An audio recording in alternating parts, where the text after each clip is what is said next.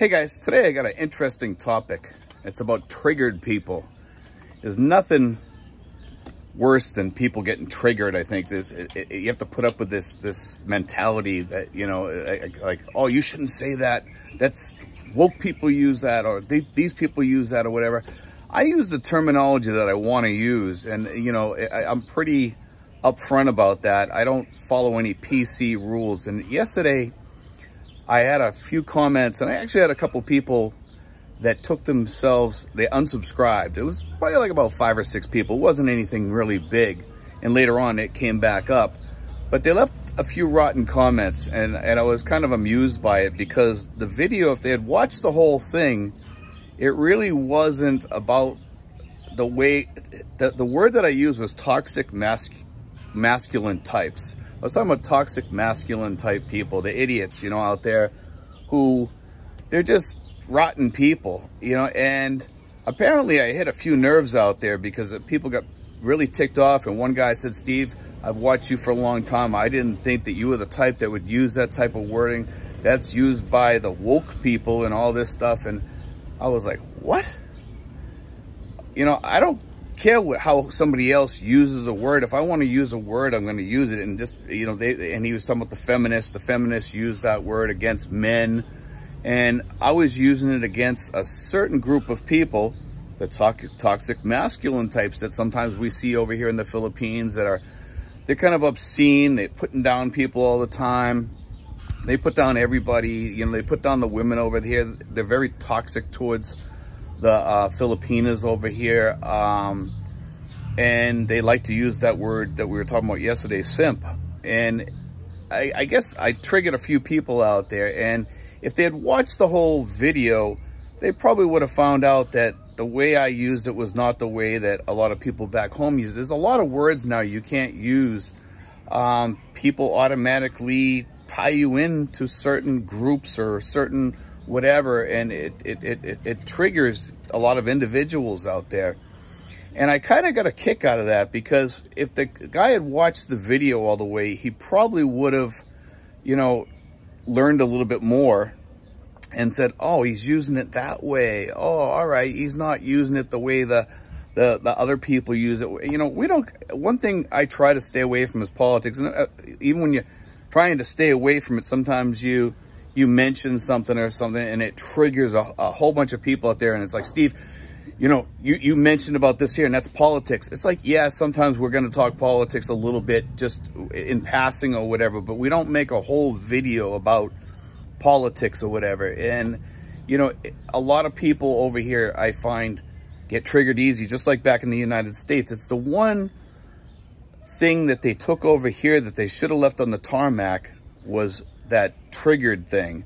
You know, that thing that everybody over here tends to have. I even have it a little bit. Sometimes I get triggered because somebody pisses me off or whatever, you know, and we all get like that.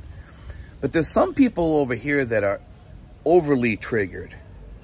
You know, they're just way over the top with certain things. We have a guy in the neighborhood here. He lives in the neighborhood here, and he gets triggered really easy. He just walks off at the slightest thing that he doesn't like. He gets up and walks off. If he hears somebody say something in passing that's near him, he gets up and walks off, and you don't know what he's mad about, what he got ticked off about. But that's part of that triggered mentality, you know.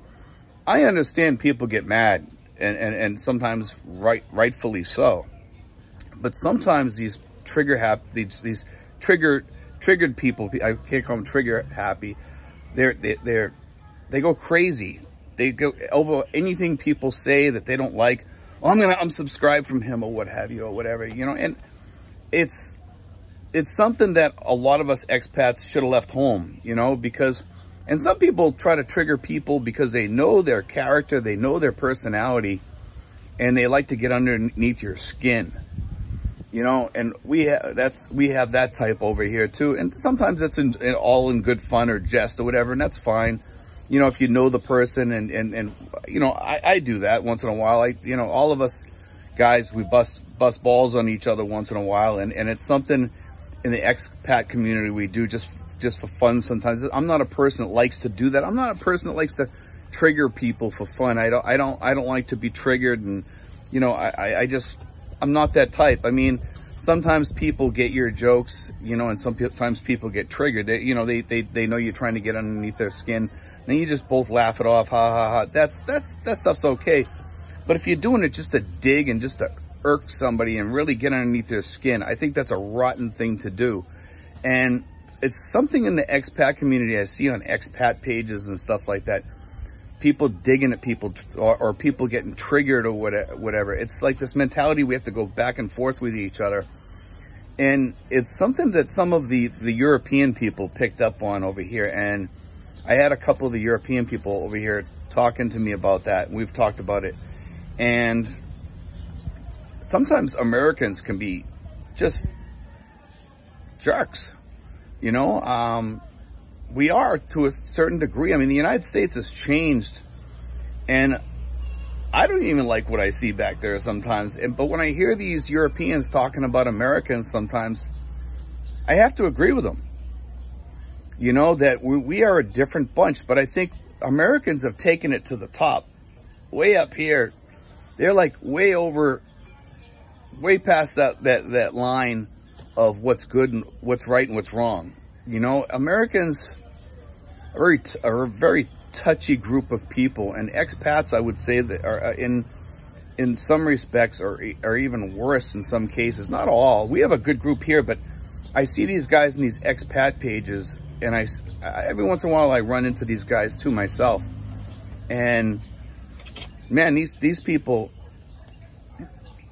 anything you say, they get ticked off, you know. And yesterday when I saw that, I wasn't ticked off about it. I just had a little laugh about it. I was like, man, these people get triggered easy, you know. I'm not a person that likes to jab at people or jab at a certain side that politically one way or the other or something. I believe everybody has their right to believe what they want to believe, and that's their God-given right.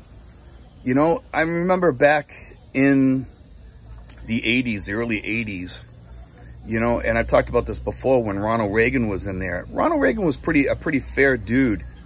He reached across the aisle to people like Tip O'Neill, who was a liberal. And today I am going to talk a little bit about politics, because about this here anyway. It's not going to be politics of who's right and who's wrong or whatever. I'm going to talk about the people in politics. Ronald Reagan was someone that reached across the aisles. You know, you can say what you want, but he was a person that reached across the aisle and kind of united the country, you know, and he united people. And people today, they don't want to unite. They want to piss people off and trigger people, and it's on both sides. Nobody's willing to back down and say, here's my hand, man.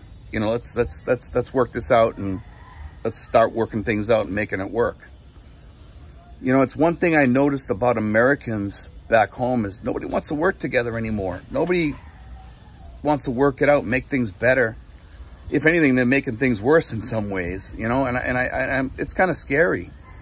And I see people from the States, and they come over here and they have that trigger ready to touch, and it's a really soft trigger. You touch that trigger and boom, it's off, you know, and they're off to the races. And it's something that we kind of have to look inward to ourselves and say, you know, do I want to look like I'm an idiot all the time and get triggered? And, you know, some things you need to overlook. Just, man, why am I going to let that bother me? If you let things like that bother you that much, you probably shouldn't be around a lot of people, and you shouldn't be over here. A lot of us over here, we try to escape that. And when I talk to the more laid-back expats over here, they all say, I don't want to get involved with that, Stephen. And I agree. That's why I live where I live. That's why I don't like to travel too much, too. You know, because you run into some of these people.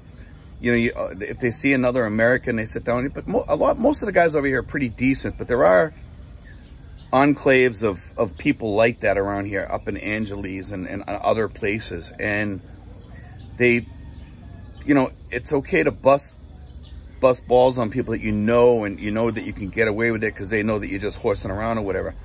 But, you know, and also sometimes it's not even that. Sometimes it's just you're in a conversation with like 5 or 6 people. All of a sudden somebody will get up and jump and say, you know, dude, I'm not sitting here listening to this stuff, you know, and they get up and leave.